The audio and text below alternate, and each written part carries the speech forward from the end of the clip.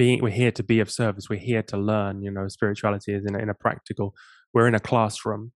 Yeah. You can't learn metaphysics until you've mastered physics, which is strange for some.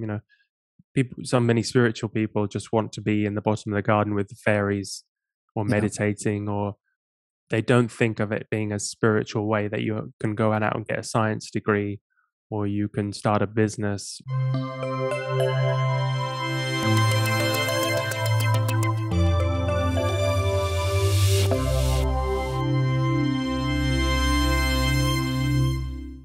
Welcome to Mind the Shift, the podcast about a shifting world and shifting minds. My name is Anders Bolling.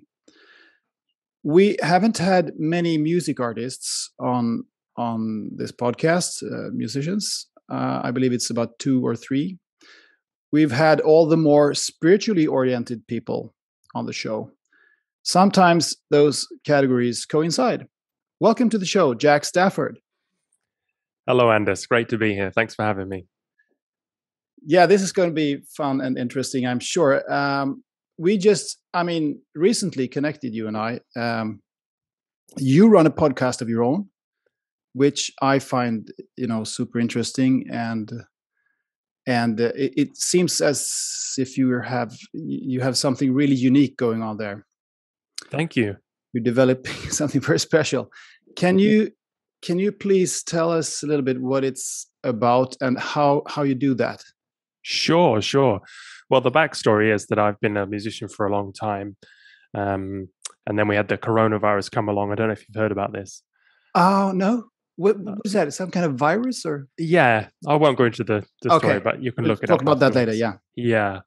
And so I wasn't able to go out and do the normal promotion. So for my new album, I did a lot of podcasts, and I thought, hey, this is fun. This is great. I can just chat for an hour, because normally with a press interview or radio, you get maybe 5 minutes where you just talking to journalists and then they do the write-up. But with a podcast, it's talking about me and my ideas, my favorite subjects, the music, for an hour or so. Yeah. So I'm happy here. So I enjoyed it, and I did a few more. And as you know, I'm sure once you do it, you get more into it and you think, I could do this as well, This is not rocket science. I want to talk to interesting people around the world, especially me, because as I look out my window, I'm looking out across the Amalfi Coast. I can see Capri in the distance. It's in the south of Italy where I am. It's beautiful. Wow. Yeah, that sounds wonderful. Yeah, I'm trying to make you jealous here. Yes, you are. But, where you are in Sweden, you've got all the culture. So I miss all these interesting conversations, and these, stimulating. I mean, the guy in the piazza, they're not really, unless you're talking about Juventus or but politics. That's in Juventus is from Turin, is it? Yeah, but they're popular all over Italy or Napoli. Okay, yeah. Yeah, if you're not talking about football or politics, forget about it. So okay. For stimulating conversation, I can speak to people like yourself now, have a really in-depth conversation, explore, exchange ideas. But, I needed because there are many, many podcasts, as I'm sure you're aware. So thank you, Zoom. Yeah, thank you, Zoom. Big shout out. Yeah. And so I needed an idea, who's going to come on and talk to me, a schmuck in the south of Italy. I need an idea. And because when you launch a podcast, that's the thing, isn't it? You need a niche. Like, this is Mind the Shift. And we're always talking about, the change in consciousness and the science and religion. So you've got your angle, and, that's a great angle. And I need an idea like that. So I thought, I'm a songwriter. I write songs about people. 1 + 1 is not really it's not really a big shift, but no one else has done it, which is kind of, crazy, no? Yeah. So it's called Podsongs, and you write one song for each episode that you exactly record. Yeah. Right. Yeah.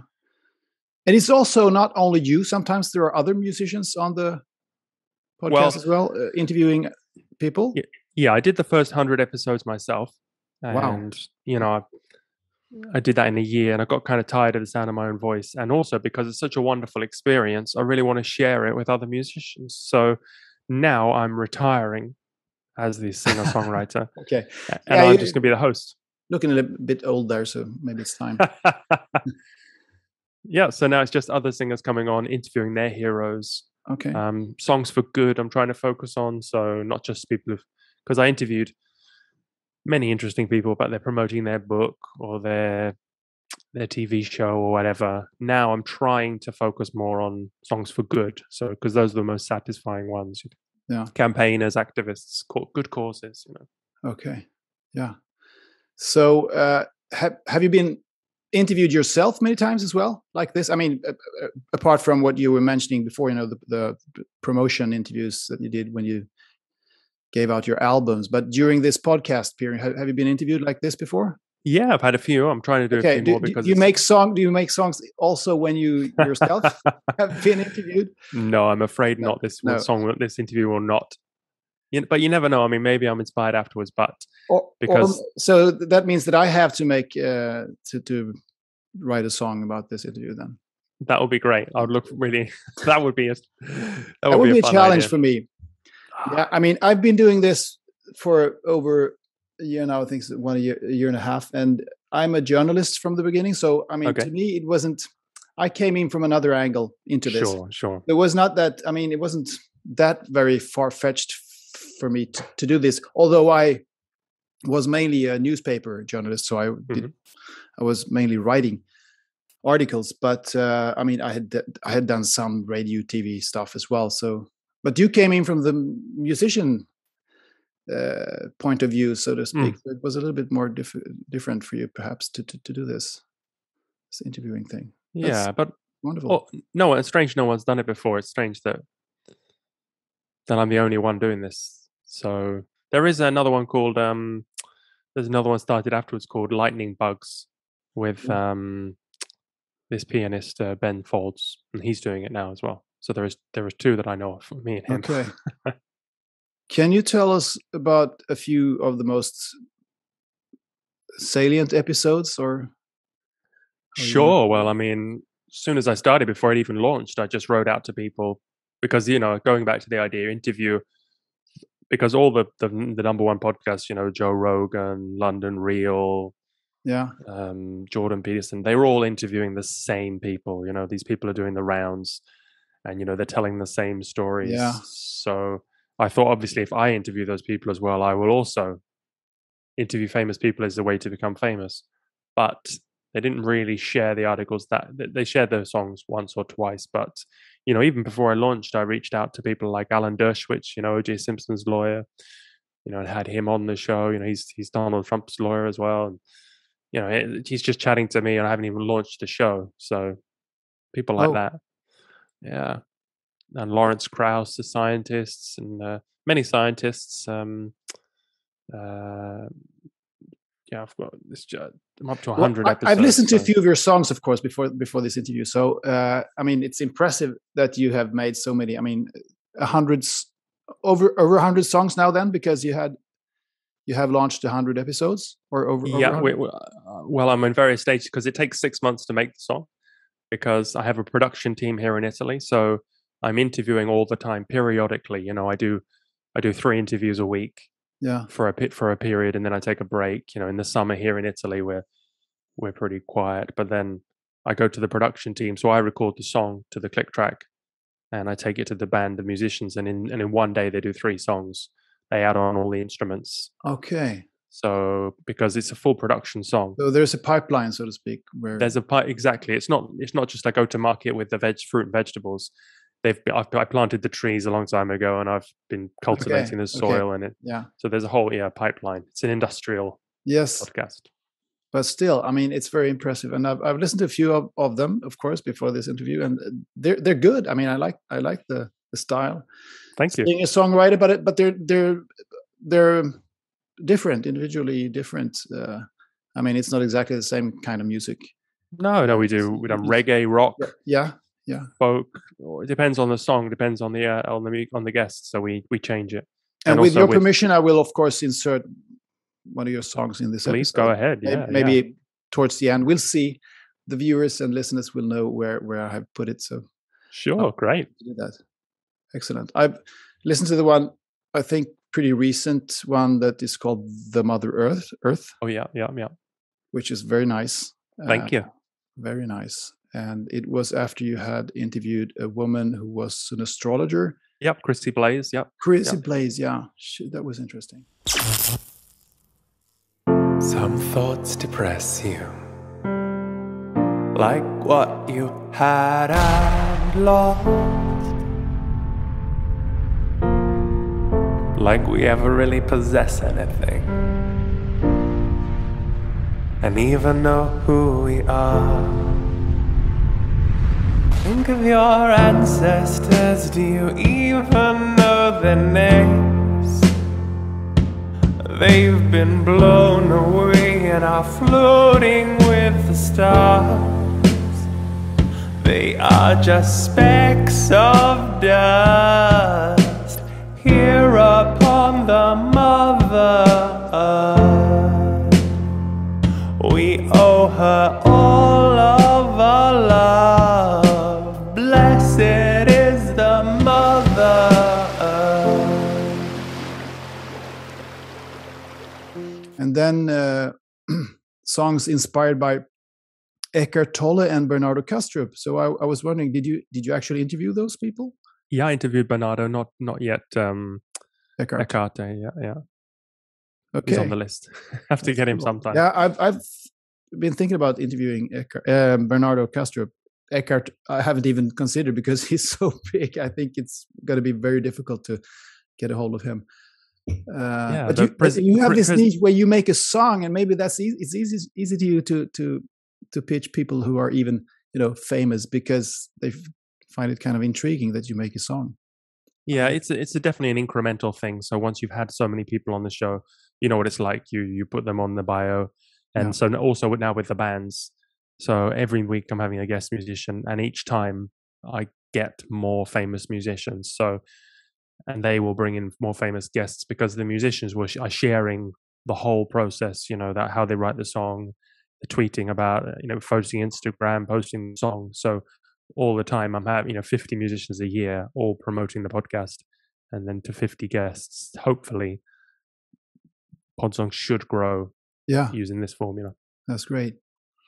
So this all started when, you said it started because of the pandemic, which I don't know what it is, but you said that there was a pandemic out there. But as far as I understand, if we go even a little bit further back, it all started when you had a burnout. Yes. Yeah. Well, tell us about that. I mean, what happened? Why did you get it, and where did you get it, and at what stage in your life did you get it?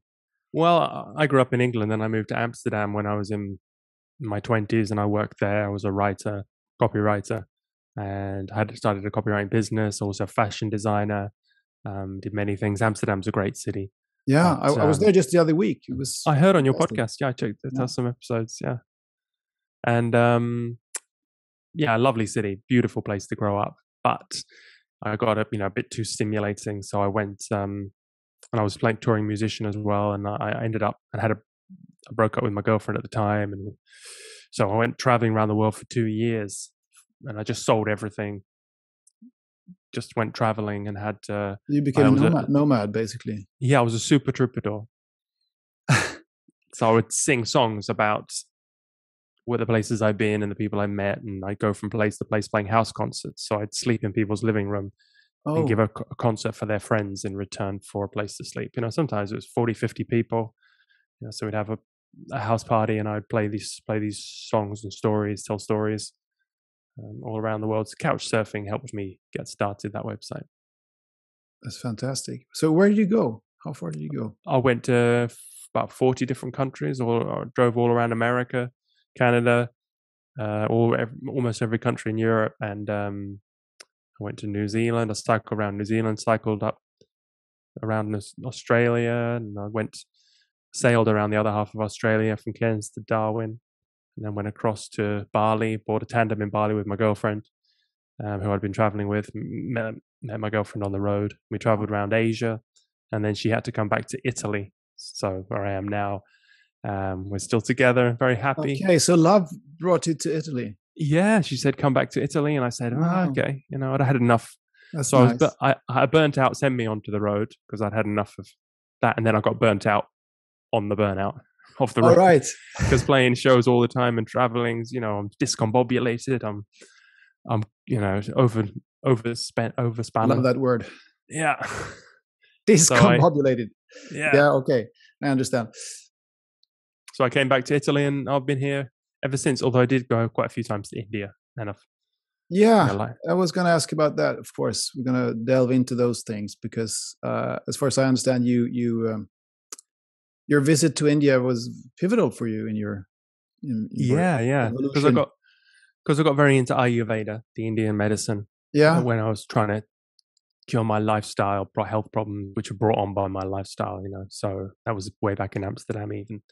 Would you And say that you had a very materialistic lifestyle before you mm, had? Yeah. mm, Okay. yeah. I tried Chinese medicine as well. I knew it wasn't. I didn't need a pill. I needed some, you know. And then I got also into meditation and vipassana meditation.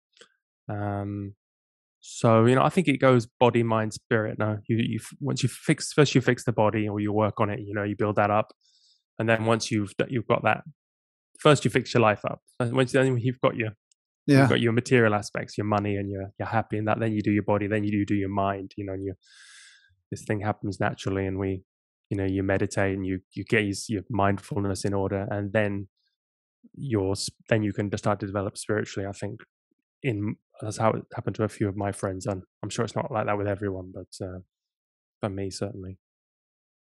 But they say that mind and spirit goes together, of course. But you don't have. It might be it could just as well be that if you understand what you are at your core, what the essence of you is, and you're fine with that, and you don't strive for anything material, generally, apart from maybe, I mean, having food to eat every day. So then things life will unfold very effortlessly for you if you have Yeah, that I used to mindset from think, the beginning. So then you might be able to achieve all these, I mean, material things, not to get rich or anything, but the things that you need to lead a good life. So it could start in that other end as well. oh, definitely, yeah. Yeah. That's what I used to think also, but I have some other opinions about it, which we can go into later about that order, that what in the spiritual aspect, but probably that should come later in the conversation. Yeah. So yeah, I was in India and I was having this very amazing Ayurvedic treatments, these oils on the body, which are very pranic, heavy.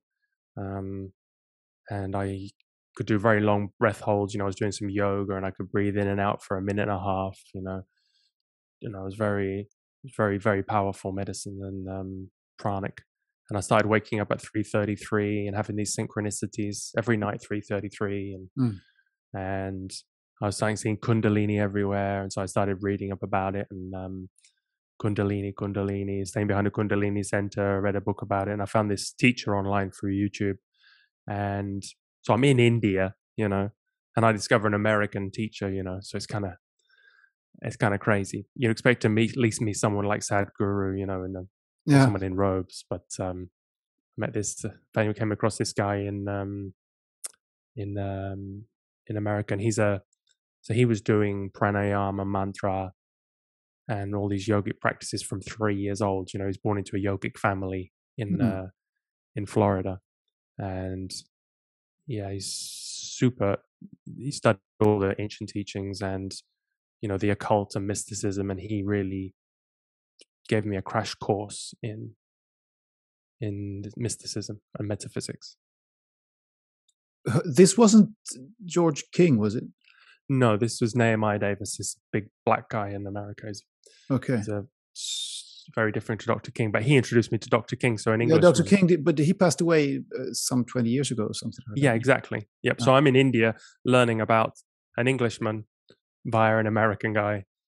And so it's kind of like, I think sometimes spiritualism and awakening your higher self is like equivalent to landing a plane in a Pacific island. You know, it's difficult to find, hard to get there. And when you come into the approach to land, it's very difficult to get through your conscious mind to convince you these things. You know, you have to have all these signposts have to be there, and we all reject things very quickly. We have these very strong likes and dislikes. So to convince ourselves, we have to have this very slow awakening in some people. It's, you don't just get an angel in front of you. It's our consciousness has to slowly unfold. And this is certainly the way it was for me, coming from a very materialistic launch pad. Yeah. So, but it happened to you when you were there in India. Would you express it as you had your awakening when you were there, or? It was. I was listening to an episode on your show with is it Graham, the singer-songwriter? Pemberton. Graham Pemberton. Yeah, and it was the same as him. Very logical. No bright lights and fancy. Okay. And super beings. Just a very okay, this is logical. This is how I understand spirituality. It makes sense. Yeah, exactly like that. In a cerebral way. And now I'm doing the practices. So I've been given all these mantras and pranayama to slow, because I used to think psychic powers were, you're born with them. There's people who are special, but it's not like that. It's that we're very involved, and people from last lives have these psychic powers because of their good karmas, and they've awakened them in the other lives. So with pranayama, and mantra, you clean the nadis and you open up, and you get these psychic senses, which are extensions of the physical senses, but we've blocked them through our wrong thought and action. Yeah, I believe you. I think many people know what mantras are, but pranayamas, can you explain a little bit what that is? Yeah, it's a restraint of the breath. So you're holding the breath because when the prana comes into you through food and water, that's the life force. The life force, universal life force. So when you hold the breath, the prana can't come in, but nature abhors a vacuum. It has to come in somehow. So it comes in through the psychic centers, and it forces gradually, because in most people the chakras are dormant above the base center, the sex center. So you gradually awake these, and it's a slow and steady way. There are many Kundalini yoga ways to wake up. It's actually, if you really want to force them open, it can be done very quickly, but it's very dangerous. And yeah. In what way is it dangerous? Well, you could end up dying or not being able to walk, or people have had a spontaneous rise of Kundalini and it doesn't come up from Shumna, and they don't have the ability to concentrate on a leaf for 8 hours at a stretch without any other thought coming into their mind.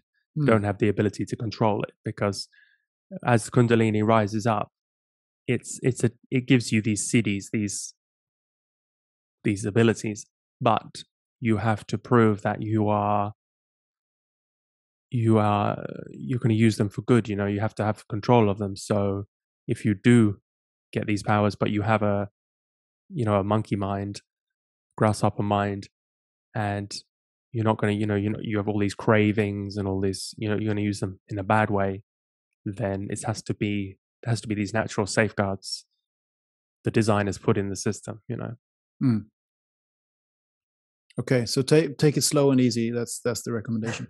Yeah, and the best way is selfless service to others. That's the natural way to do it. Yeah. You do these practices to help you to be a better service to other, and helps with spiritual healing. But selfless service to others is the new yoga. Karma yoga is new yoga. It's the best way to do it. And if you look through the great spiritual teachers, they've always, through their actions, not just sitting in a cave for your whole life, trying to get some powers so you can leave this life cycle and leave all the other schmucks behind. But, get your hands dirty helping others. Well, that's perhaps for some to do that, to sit in caves for years and to be, that's perhaps their task, that they're doing this to be an example for others. Not to be an example for others to do exactly the same thing, but to show that it's possible to do it, and that you can raise your vibration or your consciousness by doing that. But I understand. I totally agree with what you're saying. I don't think there is any point in 8 billion people sitting in caves for 10 years, because then we wouldn't. Humankind wouldn't really be. There wouldn't be any point. in us being here doing things at all. Yeah, that goes back to your earlier point about which you could probably slide into about, the spiritual aspect and, we're here to be of service. We're here to learn, spirituality is in a practical, we're in a classroom, you can't learn metaphysics until you've mastered physics, which is strange for some, many spiritual people just want to be in the bottom of the garden with the fairies or meditating, or they don't think of it being a spiritual way that you can go out and get a science degree, or you can start a business, or they've not really, it's kind of a divorce. There's not this connection. You see what I mean? Yeah, that's very good way of putting it. And it's very interesting. And perhaps that's why it feels very compelling, and it feels very, very, how should I put it, authentic when people, scientists are talking about some kind of spiritual awakening and spiritual aspects of things, like, quantum physicists and all those, David Bowie, right, yeah, and those people. When you hear those people talking about these things, it feels very much like grounded and based in something else than just, as you say, fairies and because I don't know, I haven't got the numbers, but when the way that, even if they do believe the Big Bang, for example, it's just when you talk about physics, you always talk about that.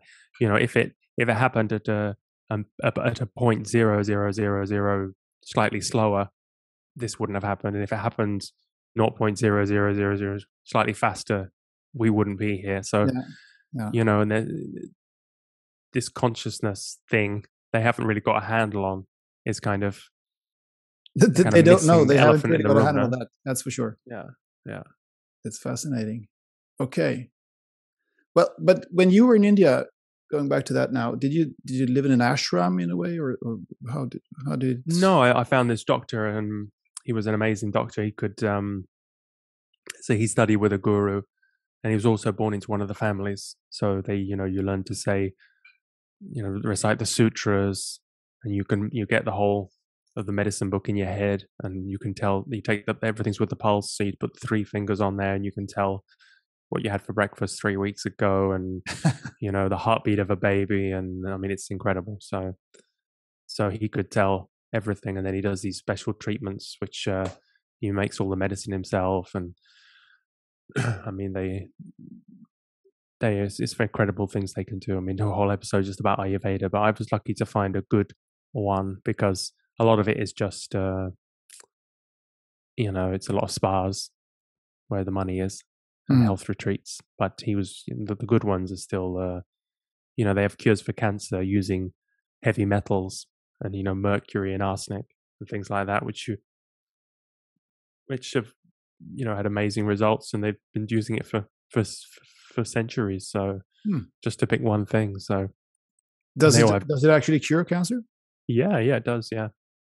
So what doesn't Western science know about that? Well, I saw a documentary with one of the doctors, and he said he was just going on about the lack of curiosity in the medicine in the medical industry, and how he'd cured one doctor's child, but the doctor never even came to see him to inquire why, how it's. So yeah, that's bad. Was it also in India that you discovered the Aetherius Society?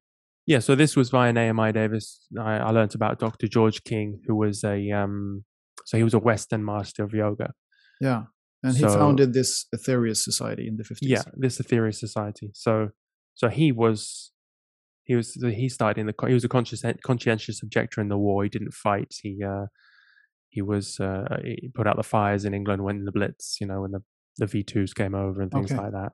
And then after the war, he did advanced yoga practices. So what we were talking about with the pranayama and the mantra for on average 10 hours a day for 10 years. Wow. Or 8 hours a day for 10 years. Like a Zen Buddhist almost. Yeah. So this is in England after the war. How many yoga centers do you think there were then? How many? So he was psychic then, and so he did all these powers, and he was able to raise Kundalini all through the chakras up to the crown chakra. And when you do this once, it's enlightenment. When you do it, I might be messing up this exactly, but precisely. But the next is a cosmic consciousness. When you've these very high experiences, but when you can do it repeatedly many times, you achieve ascension, which is what Jesus did. Because actually Jesus was also a yoga student, and in those lost years he studied in Tibet. So he was a master of yoga as well. Well, there are different opinions about where he actually was during those lost years, but I mean, I interviewed Lars Muhl, Danish mystic, who said that he was with the Essenes. Or in Egypt as well, I've heard. And in Egypt. Yeah. So, I mean, who knows? But anyway, I'm not going to... Well, he definitely learned some stuff. I mean, he was... Of course, yes. Yes, I'm convinced that also. But anyway... So because when you look through the yoga, I mean, Jesus was not the first person to walk on the water. He's not the first person to raise the dead. Not if you look in the yoga in the Eastern, these are normal. These are things that many, I don't know if you've read Autobiography of a Yogi, these kind of books, but there's many.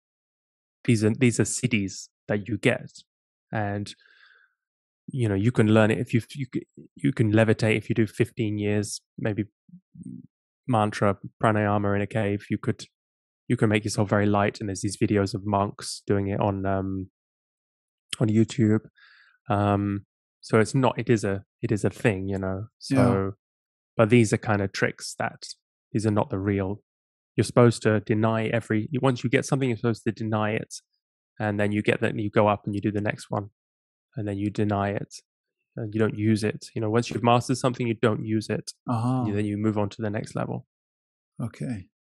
So you don't want to just pursue these tricks. We're here to be of service to humanity. It's not that you're supposed to learn how to walk on the grass. Total humbleness towards all this knowledge. Yeah, but there is an actual science to it that you take the energy that you would have used because you use this energy going out. You take that, you keep that in, and then it raises the Kundalini still higher and opens the higher petals of a higher chakra. Okay. So please go ahead. Yeah, well, the Aetherius Society then, and George King and what he founded here and what he taught is centered around yoga, as you say, as you explain here, and it's also centered around extraterrestrial life and extraterrestrial beings being here and us having the ability to reach out to them. So what is that all about? And so this could get a little crazy, and that's what I'm talking about with this Pacific Island. That I was introduced to it gradually through these lectures.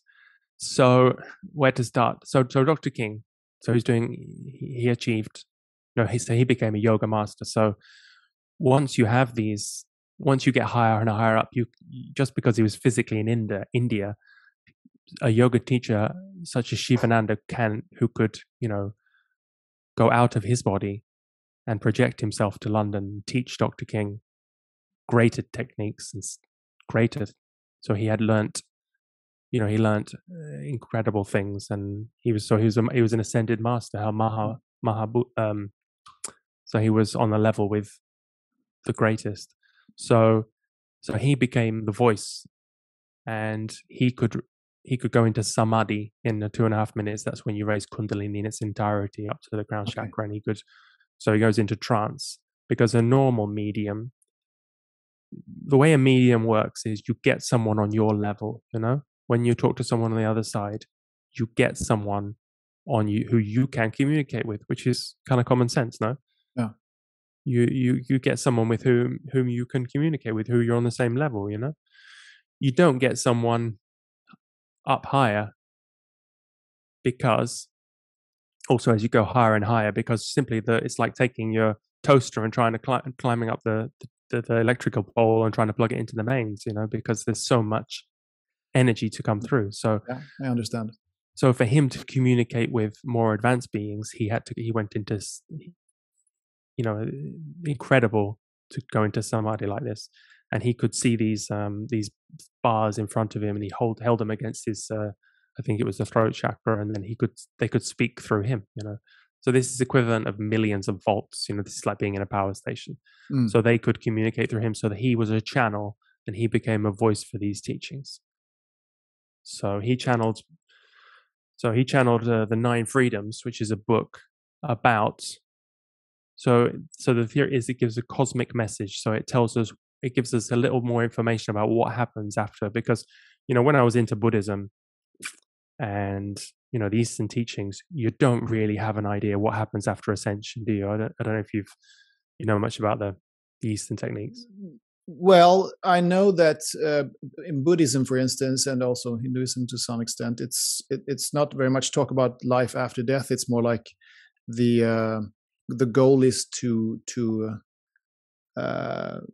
what's the word? Get out of this illusion, this bloody hellhole. Yeah, material illusion, this bloody hellhole.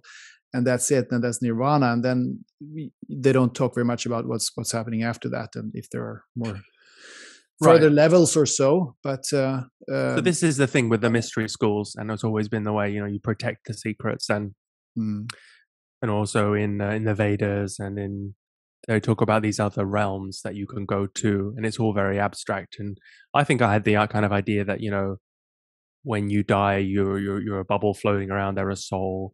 And when you become a Buddha, when you merge back into nirvana, and you don't have to recycle, you don't have to die anymore, live and die anymore. You kind of merge back into the one. Yeah. So apparently that's not that. So well, it's that might be the end goal, but then if you're in nirvana, never have to incarnate or be any being at all, then you're God, I guess. Then you're a source. Exactly. So there we are. That's what commonly is accepted. Yeah. I would say that you were spot on. Yeah, but on the way there, you have several journeys to make, and your soul should grow and all that. There are thousands of different ways of putting it, but it's basically the same idea that people have. Right. There are realms and levels that you go through, and then maybe sometimes you have to go back and be physical thousands of times in order to grow and to learn things, because you didn't get it last time, so you might get it this time. And then time doesn't exist, of course, also. So it's a relative thing. We conceive it here as time, perceive it here as time, but it's actually happening simultaneously, everything. But that's very difficult to grasp for a human being on Earth. Okay, I 100% agree. So that's what I thought. But then there is these new teachings which give us, we've reached this level of maturity. Now we can accept these new ideas. So we're in reincarnation, which is an unconscious thing. But once we've left this, there is incarnation. And once you have learned all the lessons in this classroom where we are now, you can go on to other classrooms. Okay. Which are on other planets. Yeah. So you are a physical being there. So, because when you die, think of the electromagnetic spectrum. There's physicality at every level of different levels of consciousness and light. So when we die, we go to another realm, which is exactly here, but just at a different frequency. Yeah. So there's 6 above and 4 below. And these are where we go to the astral, and then we come back, and then we go there, and then we come back. And is it that's where we are when we dream, or you do project when you dream? Yeah. Are we in the astral realm when we dream? Sometimes you're just dreaming, and sometimes you're on the astral. Okay. Project unconsciously. It depends. So we're in two cycles of incarnation. So we have 7 bodies. When we die, 3 of them here they die, and then we go and live on the astral. And then you come back here. But I could be under an ocean there on another plane of existence. I know people that do astral projection, and they flop out of their body. You go through a different chakra. That's why there's different chakras. We're at the base chakra is the base of the spine, and then you can project to higher realms through the chakras, or down below to the lower realms through the chakras, through the legs. So they're right here. It's not that you go to heaven is somewhere up higher in here. They are slightly higher. You do go out. You astral projection. You do go slightly up, if you go to a higher realm, but they're just in a physical, like the lower realms are in a darker, they're all physical, and the lower realms are even more physical because it's such a dark place, you know. So you hear stories of people who've done astral projection and they go to these other realms, which are right here. They're not dimensions. We exist in 7 dimensions because think about it, 3D is height, length, and breadth. Yeah. The 4th dimension is time. Yeah. It's a measurement. Yeah. And the 5th dimension is motion. Everything is just in motion. And then mind and will. So even if you project astrally, you're still existing in 7 dimensions. We're in a 7-dimensional. So there are other realms. There's a confusion with the terminology there. Yeah, it is a bit confusing when you say that, but it does make sense. But I haven't thought of the dimensions in that way before. Yeah, because well, these are some of the teachings to what Dr. King channeled a lecture, you know, about the 7 dimensions of creation. So, and you go to the sun, there's many more dimensions on the sun. So, but anyways, so you go to another planet, which is apparently cloud and dust, but it's at our frequency. It's cloud and dust. If you go to a higher realm, there's cities and temples and spaceships, because they're at a different frequency of vibration of the electromagnetic spectrum. So this is a key concept, how UFOs and reincarnation are linked. And both of these 2 areas are very important to understand because there's so much testimonial about reincarnation. And if you study it logically and you read about it, there's so much evidence. And you can put someone in prison with a testimony for, and same with UFOs. There's so many sightings, you'd just be a fool not to believe in those as well. So they're linked, you know, they're in because of this consciousness existing at different frequencies of matter. So. Yeah, I know about these fascinating studies that they've done at the University of Virginia that you might be familiar with. Definitely, yeah. And it's, as you say, it's I mean, it's just compelling. It's birthmarks on the body, you know, memories, and 5-year-old children who talk about lives in other countries, which they would. There's no possibility that they would know about those. All right, so you got it. Reincarnation, then. What happens? You know, so we're here to learn. We're evolving, and then you're thinking about UFOs. 2 and 2 together. When you meditate on this enough, maybe we evolve to drive those things later. You know. So it's us, but at a later stage. Yeah, some of them, maybe not. We're just contacting ourselves from another dimension. No, because they're all the planets and every other planet in the, you know, every other planet is inhabited. Yeah. You know, you think we're the only planet, and they're looking in all these other people are receiving transmissions for the Andromeda galaxy, and I've heard you know, all these other psychics and people saying I'm a star, I'm a light worker, come from another star, millions of. What about the people from, you know, Mars and Venus and Saturn? Yes. So this is a lot more logical once you get into it. It's not such a crazy. Yeah, and it seems a bit easier to contact, you know, beings on Mars than beings in the Pleiadian constellation. So Dr. King, because this is going back to religion, so everything is about karma. Karma is really key here. There are lords of karma, and everything. Why can't they just land among us and help us? You know, it's all to do with karma, because our karma is so bad. And it's to do someone's karma is like you going into your children's school and doing all their homework for them, sitting there and doing all their homework all the time. It's not going to have no benefit to them. So then there's these strict laws for karma, and this is how reincarnation works. You know, this is why children are born, you know, with deformities perhaps, and you know how we were born into these things and getting our lessons. So karma is key, and the karma of humanity is so bad is because we used to live on a planet called Maldek, which is now the asteroid belt. Yes, I read about that on the website from the Theory Society's website. Yeah. So there's this law, Bode's law. Every planet is double the distance from the sun, and if you check this out, then there's this big dotted strip. And so we blew up Maldek, and then we were reincarnated. Mother Earth accepted us. We came here, and we many lives, and then we had a civilization called Lemurius. We probed the atom again. Big problem. Earth had to shift on our axis, destroyed everything, starting again, coming out the swamp. Atlantis again. Bang. Turns on the axis. This is why the coal is under the. So is it third time lucky now then? This is the last time, yes. There is there's a karmic law. There's so many times that this can happen, and we have the Earth had a primary initiation. She received all this energy, and now we've coming to the end of this cycle. So doomsday scenario, So. But this is very deep. This is more profound than I go normally. We haven't even started yet. We haven't really even started.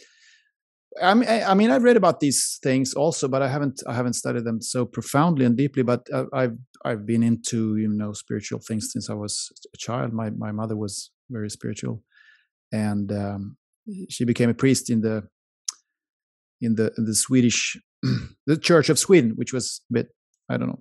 Anyway, but she was also into astrology and things like that. So I learned a lot from her. Where was I going with this? This is.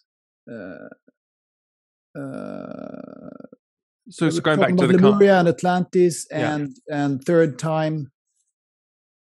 So Dr. King had to come because Jesus was the master for the Piscean age. Going back to astrology. He was the master of love, Pisces. So Dr. King, because of the karma, so they can't just interfere. But karma, if they're born through the womb of a woman, they can do things karmically. If so, Jesus, came through the womb of a woman. He was from Venus. The Bible is a UFO book, the Star of Bethlehem, and it's the same with Buddha. There was 3 stars in the sky, and there's all these, speaking to people on clouds as well, the Krishna and flying through. So this is all, ancient alien stuff, the CD series. But when they can leave their consciousness and they're born through the womb of a woman, they incarnate into this cycle, then they do these yoga practices and they raise Kundalini, and then they can act as a master here with karmic permission, so to speak.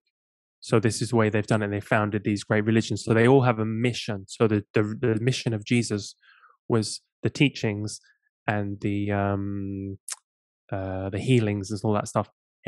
Anyone could have done that, and many masters. He was here for a mission. He had to die karmically at a specific time and for achieve a karmic manipulation. So if you look at before and after Jesus and which part of the world he affected, the Western part and the teachings and how the huge effect he had on society. I mean, but we wouldn't have monogamy without Jesus Christianity, We'd have all these horny Viking men running around, so one wife, one woman, one wife, that's from Christianity. He replaced the Roman Empire with, in the same place with the Catholic Church. Okay, that went bad. But the principle was, the idea was there. So this huge karmic manipulation. So he did that, and he engineered his own death at that specific point in time to achieve a huge karmic manipulation. And so Dr. King had the same thing. He was here. He was to do these teachings and to receive the 9 freedoms, which is a book as well, which tells us what happens after after cosmic consciousness and ascension. We go on to live on life on other planets, then Saturn, then we live on the sun. So this is a very evolved treatise. But his main mission, he was like a Jedi. He was like a commando.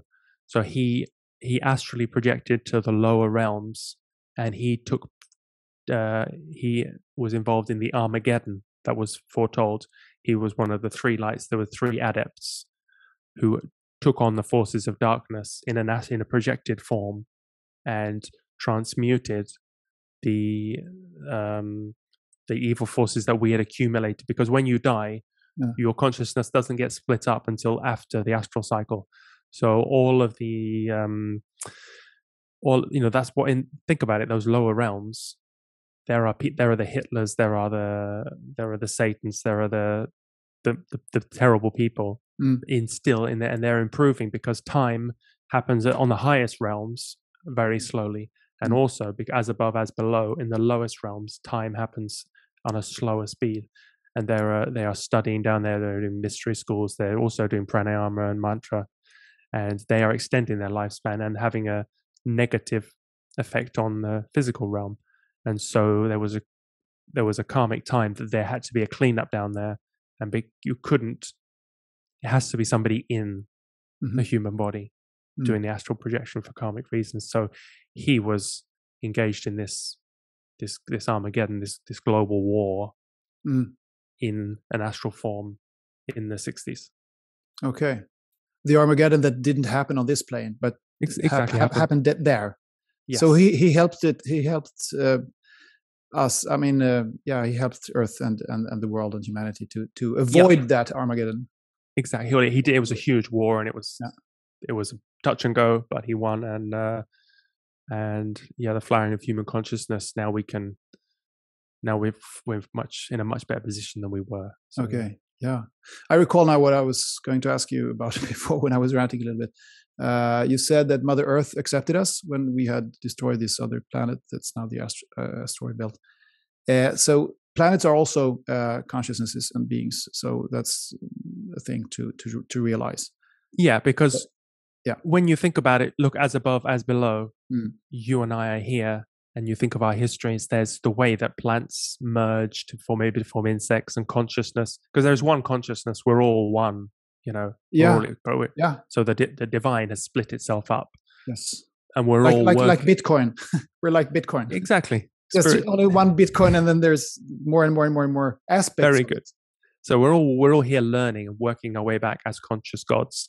And consciousness merges through reincarnation. As we get on to, they say in the Nine Freedoms, Saturnian existence, we find a people who we vibrate with perfectly, and we merge our consciousness with them to form a larger being. And we go on to greater service, and the same, you go on to the sun, and then later millions of consciousness merging, we go on to form planets, which are, and then planets go on to form suns, and greater and form galaxies. So you look through the Hubble telescope and you're seeing these conscious beings, billions of lives, trillions of quadrillions of lives more evolved than us. And so, then black holes coming together are probably conscious beings merging back, and eventually we go back into the one. Yeah. So, but it's just a lot. It takes a lot bigger than Nirvana. Let's put it that way. Yeah. There's a whole chain. But is it? I mean, what we see when we look in the Hubble telescope is still a physical, three-dimensional world. I mean, that's the only thing we can see, we can perceive with our senses here from Earth. So what we see is a 3D universe, but in a way. But aren't there? I mean, you spoke about these dimensions in a different way than I'm used to. But I tend to see it as if, I mean, there are different planes, there are different dimensions that mean that the universe doesn't. I mean, if you're in a higher dimension, the universe doesn't look as it does from our perspective with our eyes. It looks completely different, or it doesn't perhaps even look. It just is in a different way. And things are going on in a different way, and there is no physicality or anything on those planes, in those dimensions. Well, when you look at it, think of physics. They're looking for this dark matter and this dark energy, and they think, so maybe they're looking for it in between the planets, and where it is. But it's the planets, because they have many realms. There's the energies concentrated inside them, So there's so many more realms. There's hundreds of realms and thousands of realms, but it's still there. There's still this physicality because the Earth is a being. So, but it has all these sheaths and layers that we can't see. So the energy is constant. So you're looking for the energy, but you're looking for this dark energy and dark matter, but you're standing right on it. Yeah. I believe that, and it's actually what the quantum physicists, the cutting edge ones of them, are saying that I mean, we're all immersed in this. It's everywhere. It's Yeah. like I say, dark energy is just what's I mean, the 99.99999 whatever percent of what constitutes an atom or a particle even is that. It's nothing really. I mean, we perceive it as nothing, but it's packed with energy. There's all these, these colors the mystics can see, but we can't see, So yes, if you evolve, you see many fantastic things, but they would still have the same kind of map. There's still the sun there on other realms, and there's still the earths. Okay. So there's still that, but there's many more things that we are blind to. Yeah. This is cool. I like this. Okay. Well, it's something different. It's at the very minimum, it's new. So, and that's the whole point. I mean, there's the Theory Society is tiny, because Dr. King, he, with all his knowledge and his, if he wanted to start a cult, or he wanted to have a big church, he could have, done it, but he kept it very small. And you're not even allowed to hear the missions that I've, until you're a member for 2 years, and you've taken an oath of secrecy, and so it's a very, it's not publicized in the way that other organizations are, So there's a couple of thousand members. It's tiny. Yeah, sounds tiny. But I mean, he said that, and many have said this, that Jesus was the one who was going to convey this knowledge for the Piscean era, the age of Pisces. Did Dr. King see himself as the one to convey the knowledge of the age of Aquarius? Well, one of the masters he channeled was the Master Jesus. So we have an update to the Sermon on the Mount, the 12 blessings. So it's the greatest tantric act you can do. It's a magic act. So you do these 12 blessings, and you progressively send out energy to higher and higher beings. And by karmic law, they send back that energy, but enhanced. So it's like when you're doing Reiki, you put your hands on someone, and spiritual healing, they can, as you develop, you can send out a beam of energy. Yeah. Through your palm chakra. If you hold it against the mirror, you can feel it. And so, like Case Parks, and I interviewed a guy called Case Parks in the United States. You should listen to him. He's very cool. He has these frequencies in his hands, and he heals people by doing this. And he's just a cool dude from Colorado. Anyway, sorry. Oh, I have to chat to him. Yeah. So you do this, and then you bless progressively higher beings. So you send out energy to the healers, you send out energy to the peace workers, and then to the earth, and then to the sun. So you get this energy back, and then you send it out to mankind, and then you send out a blessing to a higher being, the galaxy, and then you get it back, and you send it to. So it's a metaphysical act, and it's so it's the greatest. So the Master Jesus, he channeled these. So it's the Sermon on the Mount, but it's for the cosmic age. It's much more advanced. He also gave a New Lord's Prayer, many other teachings. So, and this was in the 50s. Dr. King said he was channeling Jesus. Even now, you think you think people call you a crackpot, but back then he was a very brave man. So yes, but but if you're a Christian, you believe that Jesus ascended and he's still here forever. It's maybe not so hard to believe, but it's, no. Much of the Christian faith doesn't make sense really, because it was corrupted in the 4th century, of course, by the churchmen. So they took out reincarnation and many things like that. But do you think we are now on the cusp of the age of Aquarius, the famous age of Aquarius? Sure. I mean, it's what we make it. It's the age of service to others. It's because Dr. King I spoke to Chrissy Blaze, who's an astrologer, and she wrote a book about it. He is the epitome of the Aquarian in his science, because Jesus said, science without God, science without religion is the soulless wanderer of the night. This is in his new teachings received through Dr. King. So there's this merging of science and religion. And so Dr. King had all these missions. He made radionic equipment, so when you, like the person you were talking about, sending out the healing energy, you put into these batteries made of crystals and other precious metals, and can release it when there's a world crisis. He also collects the energy, sends it into the psychic centers of the Mother Earth. All these other missions that the society is still performing in a very clandestine way, in a very, quiet behind the scenes way, carrying on the missions, even though we don't have nobody has access to these masters on the other worlds now, because nobody's, as once the voice is gone, we just carry on the missions. So it's really science and religion. Science and religion, science and spirituality. Yeah. Graham Pemberton, I think, said that religion and spirituality is the same thing to him. I tend to see a difference there, but it doesn't really matter what word you use. So the other question that I forgot before was that speaking about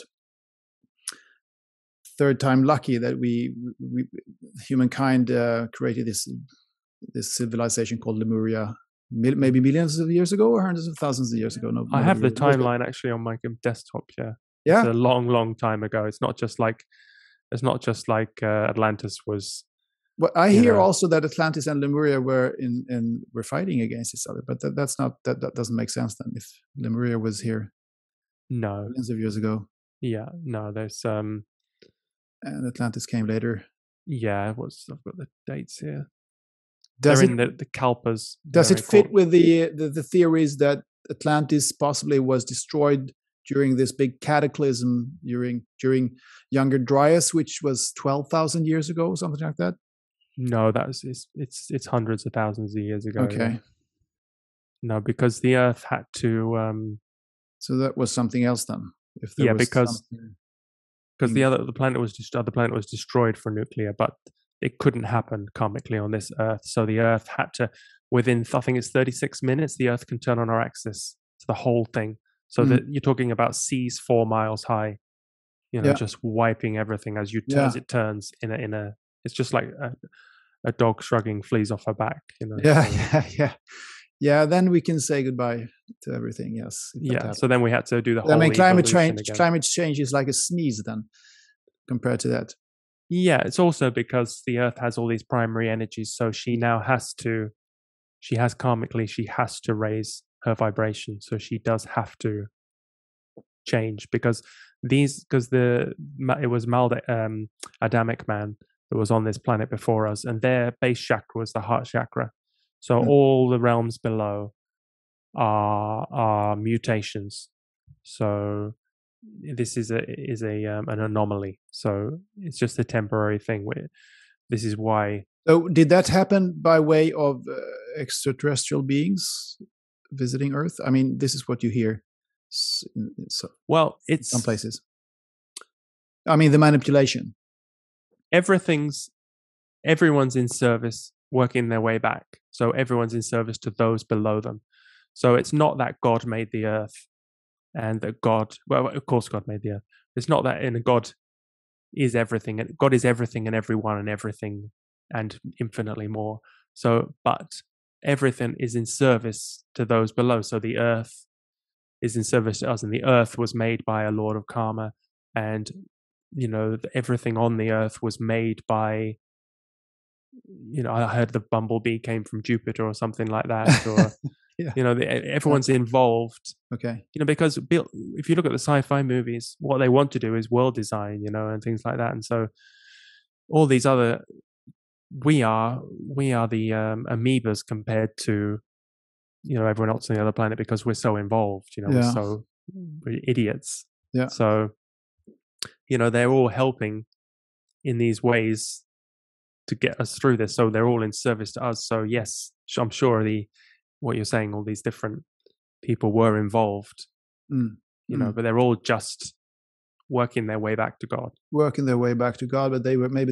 thought that they did a good thing, but maybe it didn't really work out. Well, because they're doing because the lords of Saturn, because everyone else answers to the lords of Saturn, the lords on the perfects of Saturn. So there's no such thing as on the other planets that they don't have a parliament, or they don't vote on things. They are the perfects. So we don't have everything. If they say it is so, it is so. You know, Okay. that's the same with like a. So there was a point to it, and that there was, it had some purpose.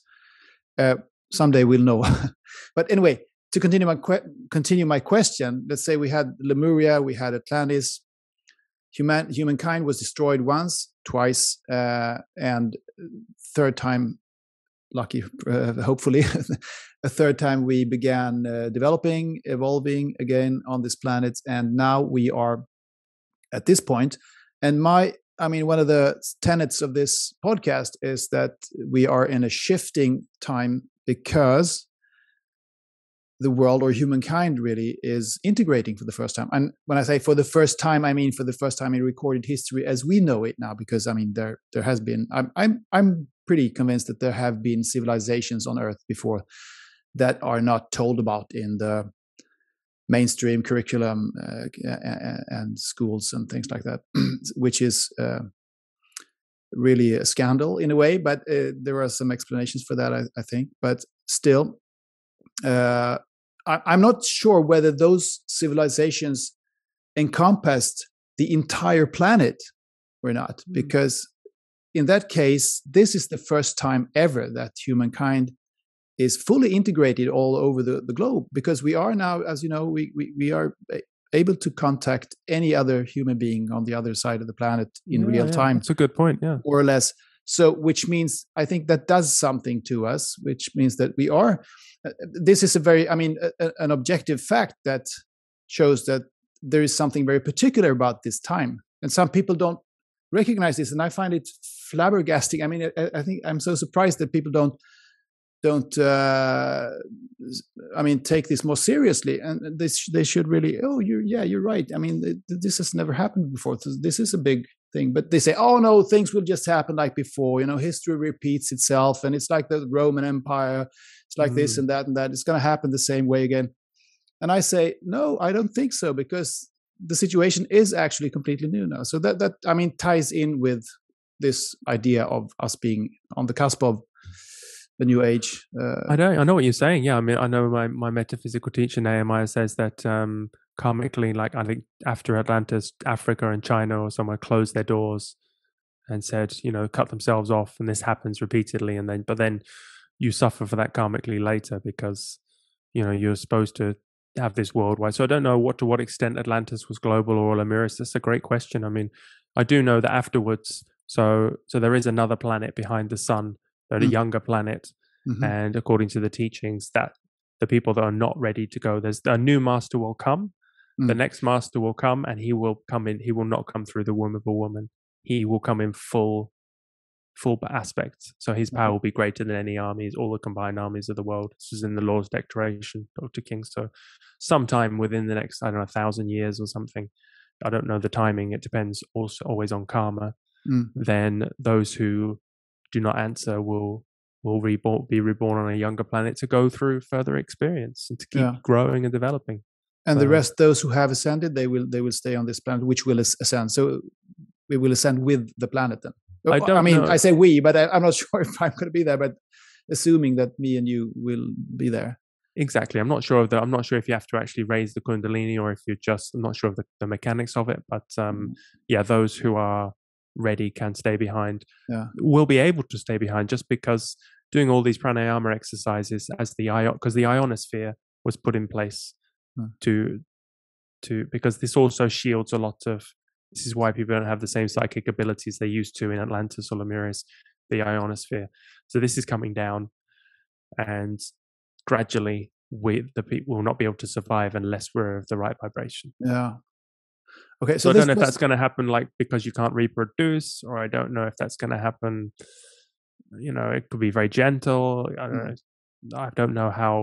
I don't know any of the mechanics of this. No, the mechanics is an interesting term in this context, because I've also been thinking. I've heard varieties of this theme that something is going to happen, that the Earth is going to raise its vibration. But then you start thinking about how is it going to come about? I mean, what's going to happen physically and practically? We'll see. But anyway, this question is going to sound, in any other context, it would sound very esoteric. But in this conversation. It's going to sound this is out there. I hope people are. Yeah, this is down to earth. I'm gonna ask about these revelations that the Pentagon has come up with. About UFO sightings. Mm-hmm. Was this report in June? The Pentagon report. Yeah. What do you think about that? Is that just smoke and mirrors, or are they actually talking about what's actually happening? I mean, real. Yeah, they're karmically. I mean, Dr. King, the Aetherius Society is the world's oldest international UFO organization. He was campaigning for UFOs, in the 50s, and outside Parliament with a. So yes, but I mean, some people say that these films that they're releasing now, that they're just showing stuff that isn't actually real UFOs and extraterrestrial. Oh no. I mean, it's all it's all true, of course, but you've just got to realize the spiritual aspect. So they have all this incredible technology, and then karmically they're just allowed to show us a few things. But no, I mean, but you got to realize that driving every one of those is somebody equivalent to Jesus. It takes 20,000 years to study to learn to drive one of those things. Yeah, it's and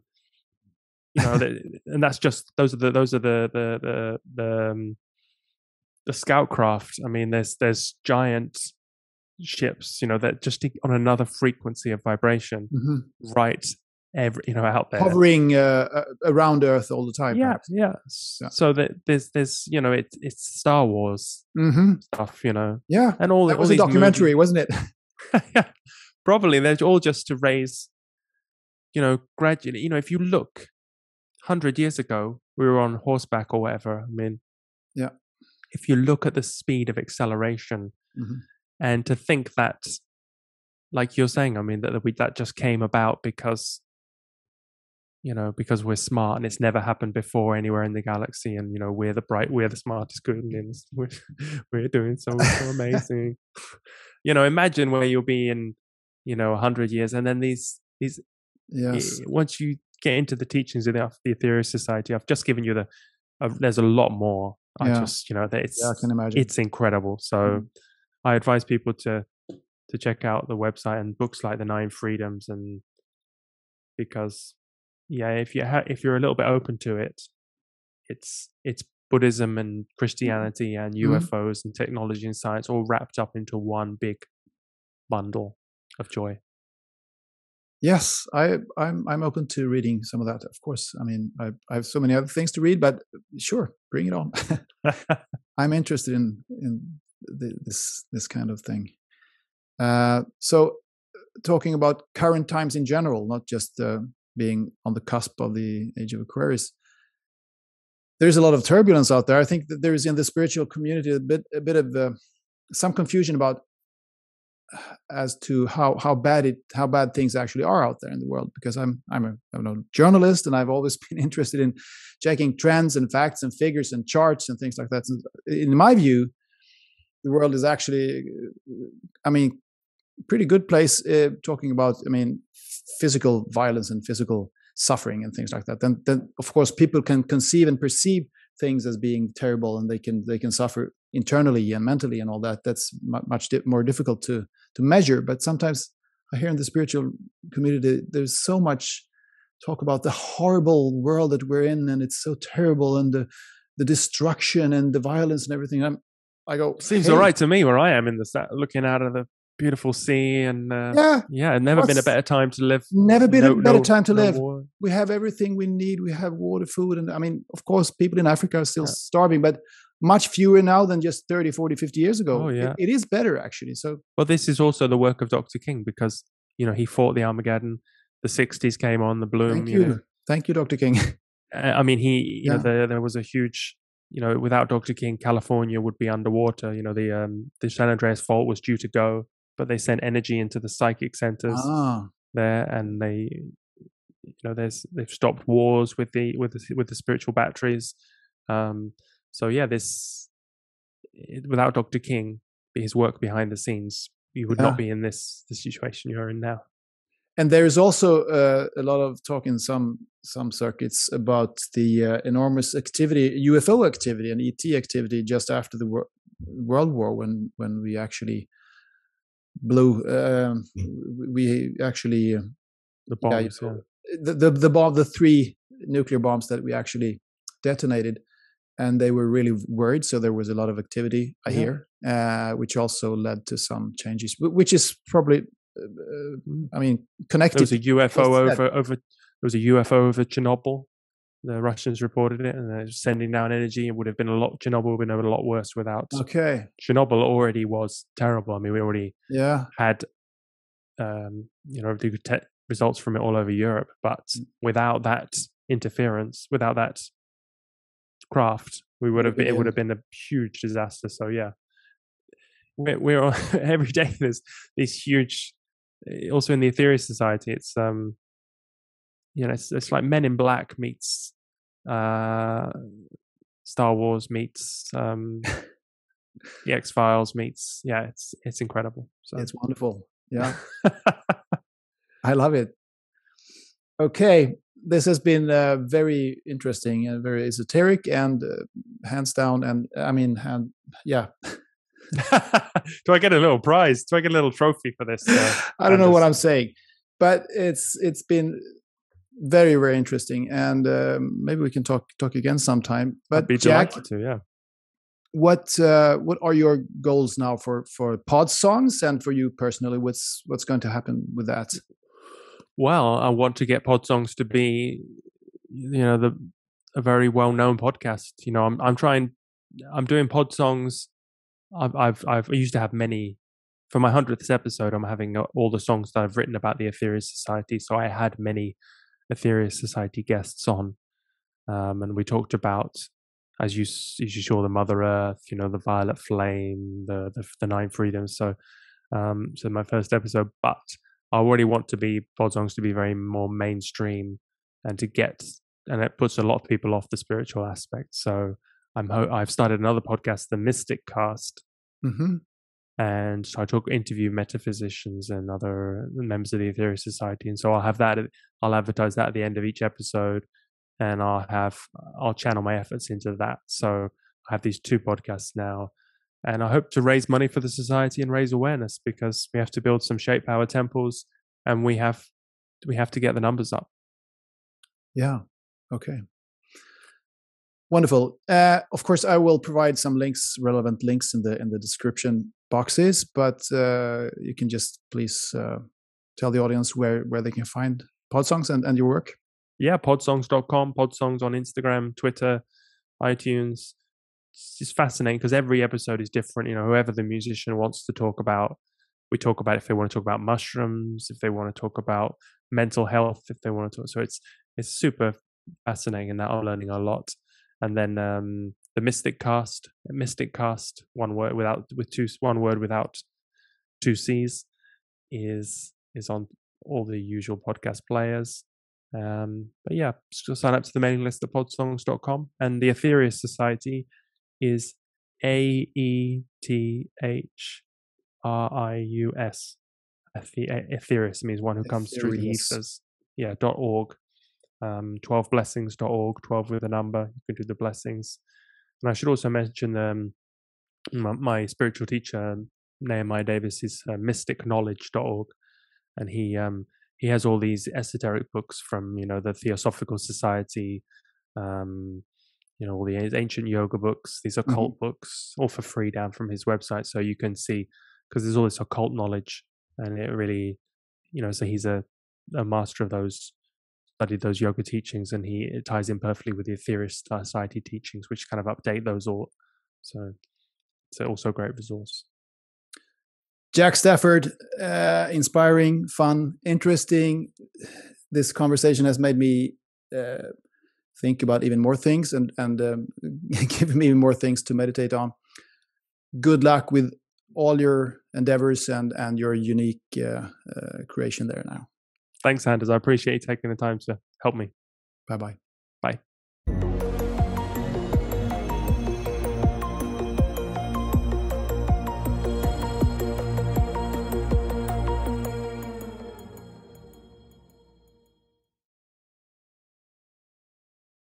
If you like this video and other interviews and talks on Mind the Shift, please like, share, and subscribe. I appreciate all the support. Thank you.